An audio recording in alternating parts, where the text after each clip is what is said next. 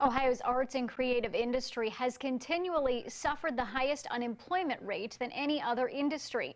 Experts estimate statewide organizations have suffered a combined loss of more than $1 billion since March of 2020. New at 6, 2 News reporter Kiana Deiches is talking to local organizations trying to get back on their feet.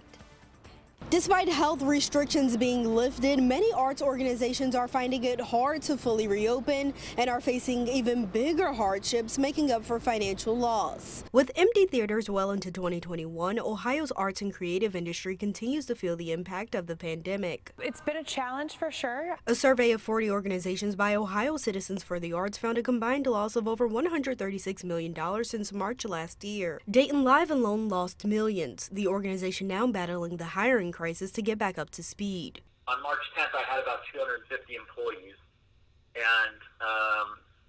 as we got into the late summer months of 2020, at one point we were down to 26 employees. Maintaining the theaters has also been a struggle. When buildings go unused, things happen, and then all of a sudden you try to turn it all back on at one time and find some things that maybe need some help. 92% of the org's budget comes from earned income. Sutton estimates they made all but 5% of that during the pandemic. Down the road, the Human Race Performing Arts Theater is a nonprofit, but is also facing significant loss. If we balanced our budget, paid for all our expenses on earned revenue, I would have to charge $155 per seat and sell every seat for every show. Today, the organization launched its second online production with the help of state funding. We got the PPP loans, and it is the reason I was able to bring my staff back when I did. Kilburn and Sutton say they're optimistic, but expect a slow recovery. And we're going to be juggling this for the next couple of years. Kiana Deiches, 2 News, working for you.